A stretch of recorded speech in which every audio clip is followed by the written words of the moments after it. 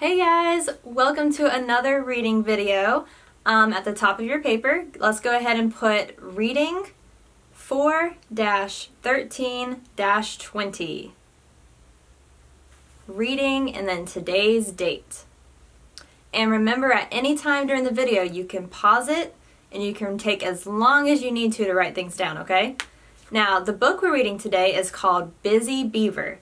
And remember, when we're reading books, you need to think about all the things that we could possibly be going over at the end. Remember, sometimes we talk about the setting. So while you're reading, make sure you're looking at those pictures and thinking of where the setting might be. If it's outside, inside, in the woods, at a pool, at school, make sure you think about that stuff. And also remember to try to identify who the main character is and if there even is one. And always think about what the characters' problems are, what they're doing to other characters, and stuff like that, okay? So let's go ahead and start reading. All right, here we go. So the title of the story is The Busy Beaver, and it's by Nicholas Oldland. Awesome. All right, and remember the author, Nicholas Oldland, is the one who wrote all the words in here.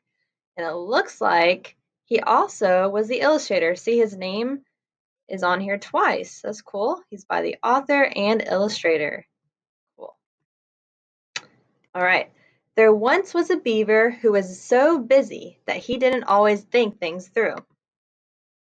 This beaver's carelessness was becoming a problem. His dams leaked and he always made a mess of the forest. He left trees half chewed and worse, he felled more than he needed. Perhaps, worst of all, the beaver went about his work with so little thought that a tree landed right on top of a bear. And once he even chewed a moose's leg thinking it was a tree. The beaver was just that careless. It was only a matter of time before something went terribly wrong. Crack. Sure enough, one day the beaver was so busy chewing on a tree that he failed to notice it was falling in his direction. The beaver woke up in the hospital with a bent tail, 2 broken limbs, 3 cracked ribs, 4 big bruises, 5 sprained fingers, 6 twisted toes, 7 little cuts, 8 stinging scratches, 9 sore muscles, and 10 nasty slivers. He had spent his entire life chewing, swimming, and building. He had never sat still for a second. Now he could barely even scratch his nose. At first, all the beaver could do was stare at the ceiling, but little by little he began to heal. With lots of rest, he regained his strength, and before too long, he was trying out a pair of crutches. Eventually, the beaver was able to hobble over to the window. This was the first time he noticed his leaky dam, the mess of trees he had left half chewed, his friends' bandages, and a family of homeless birds. He realized he had a lot of work to do. The next day, the beaver embarked on a rigorous rehabilitation program. He got back on his feet, did lots of yoga, and lifted weights. While he was at it, the beaver caught up on some important reading and practiced saying, "I'm sorry." Soon enough, he was ready to go home. Run for your lives! The beaver's friends were a little worried about his return to the forest, but despite their concerns, the beaver went straight to work. Before the beaver started his first project, he did a full tree inspection, checked to see if there were any animals in harm's way, and carried a frightened caterpillar to safety. Then the beaver went ahead and built the family of homeless birds a new nest. Next, the beaver apologized to his friends for being careless and causing so much damage. "Sorry, guys." To show that he meant it, he made the bear a vase for his den. "Thank you." And he built a canoe for the moose. Apology accepted. The beaver's final task was to clean up the mess he had made in the forest. He hauled off the trees he had left half chewed, used the broken branches to fix his leaky dam, and planted saplings to replace the trees he had felled. With the forest back in order, everyone was happier, including the beaver. His work was done. The beaver got to thinking about what he might do next. He came up with lots of ideas as he got ready for bed that night. Maybe he would take a course on dam building, or start a band and go on tour, or take more naps. The beaver liked this idea the best. Being busy doing good work was exhausting. With a yawn, the beaver laid his head down on a soft bed of leaves and fell right to sleep. All that was left for the beaver to do was dream. The end. All right, so at the end of this book, there's actually a quiz that goes along with it, so we are going to answer some questions together.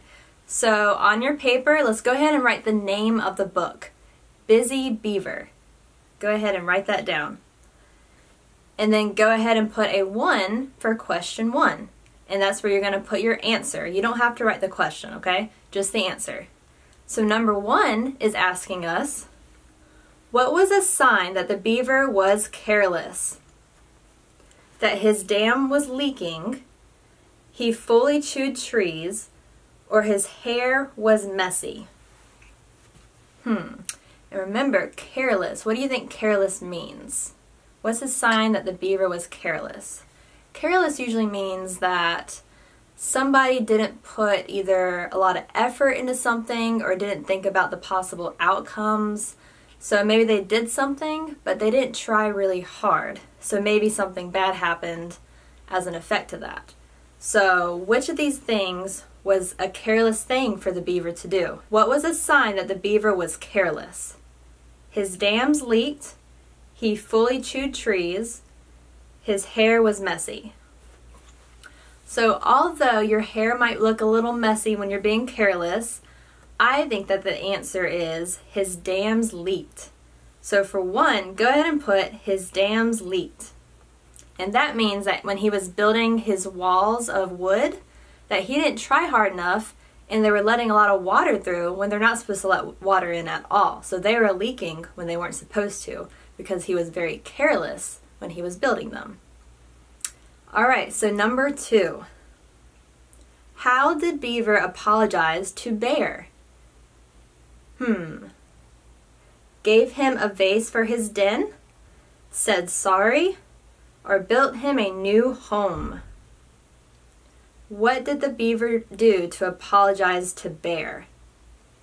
Now, I do remember the beaver saying sorry to the moose and the bear, but for the bear specifically, he did this one thing just for the bear, and that was he gave him a vase for his den. So that's what the beaver did to show that he was apologizing to the bear. Gave him a vase for his den. All right, question number 3. How did Bear say sorry to Moose? All right, so we're moving on from the bear now and thinking about what the beaver did to show that he was sorry to the moose. So which of these 3 things did he do to say that he was sorry? Built him a home, gave him a canoe, or planted new trees? What did the beaver do to show the moose that he was sorry? Did he give him a new home? Did he build him a canoe? Or did he plant a bunch of trees for the moose? He gave him a canoe. So number 3 is gave him a canoe.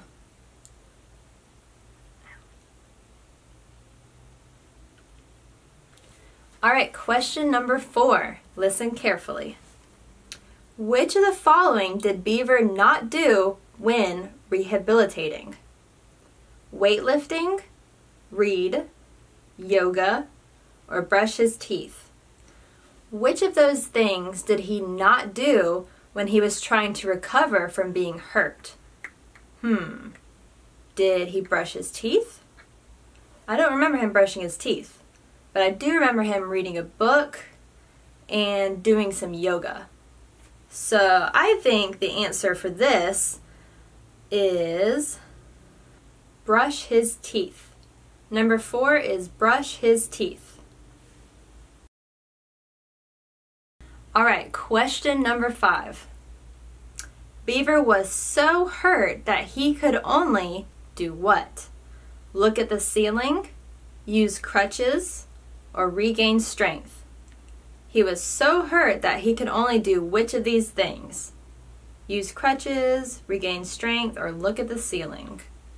I remember that he was so hurt that he couldn't really do anything at all. And when you're just laying there in the bed doing nothing, you're just looking at the ceiling, right?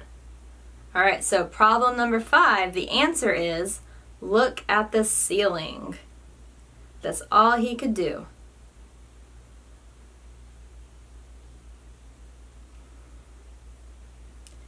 And our last question from this quiz, number 6, says, when did Beaver realize that he had caused some real damage?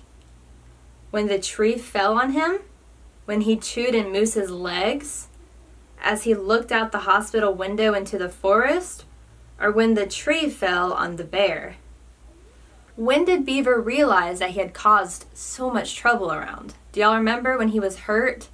I know it was after he got hurt, right? Because he didn't realize a lot of things as he was doing it before. But when he was in a lot of pain in the hospital, don't y'all remember him looking out the window?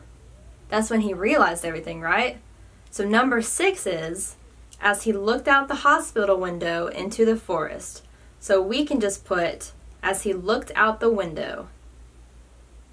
As he looked out the window for number 6. Alright, so this is a bonus question. There's actually 2 bonus questions. Okay, 1 bonus question, and you can write bonus on your paper. And our first bonus question is, who was the main character? So who was the main character? And I'm going to let you answer this all by yourself. Who was the main character? And then you can write it down. Just sound out the word if you need to. Or you can ask a parent how to spell something. So your first bonus question that I want you to do all by yourself is who was the main character? And that should be for number 1 under your bonus section. Now your second question I want you to answer, number 2 in your bonus section, is what was the setting? Where were they? Where was the bear, the moose, and the beaver? Where were they? Do you remember? So be very specific. Don't just tell me inside or outside. You got to tell me where. Where were they? Alright, so remember, your job is to answer those 2 questions. What's the main character, or who's the main character, and what is the setting of the whole story? Alright, so great job, guys. Make sure you put your name on your paper, take a picture of it as soon as you're done, and then send it to me. Alright, thanks, guys.